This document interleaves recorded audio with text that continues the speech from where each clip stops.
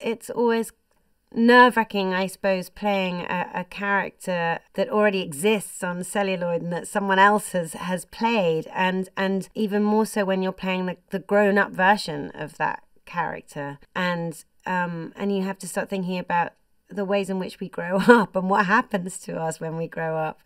But I think in the end, what I did was look at the sort of spirit of those children in the movie, and they're both such wonderful actors. They give such amazing performances.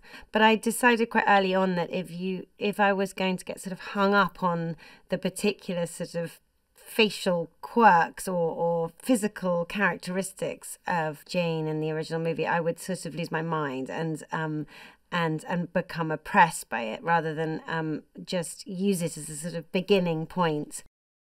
Part of knocking them into shape, on the one hand, very practically sort of helping in this magic way for us to come up with the money to keep the house, but on a deeper level, helping Michael to reconnect with what it is to be a child and his childhood sort of imagination and joy, which he's lost in the intervening years, particularly since his wife has died.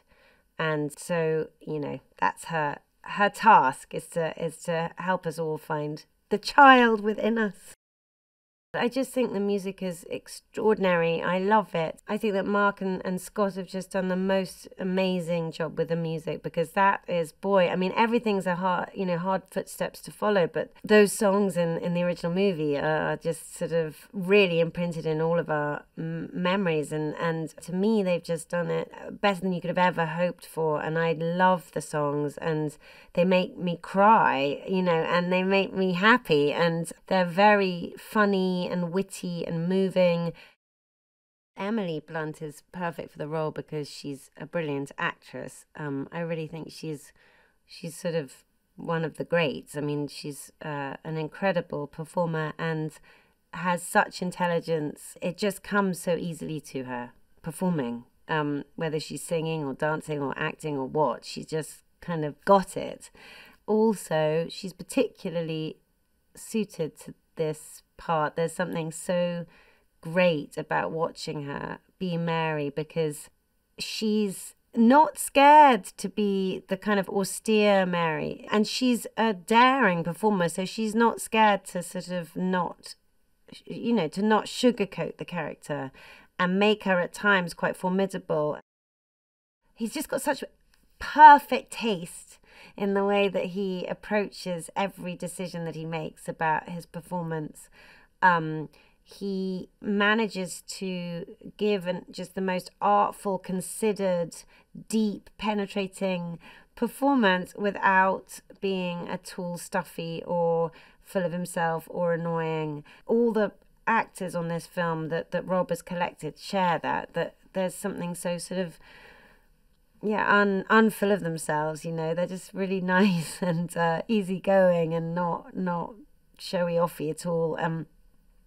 But Ben is just he's extraordinary, and I think it was the best move Rob ever made, putting him in this film as Michael, and he's going to break everybody's heart.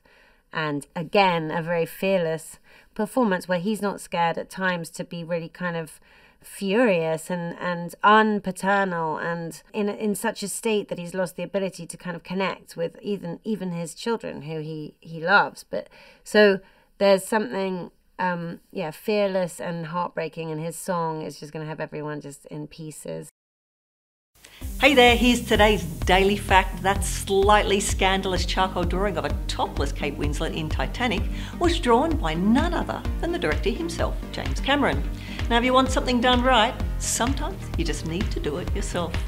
Now remember to click here below to subscribe for more content, or on the side to watch another video.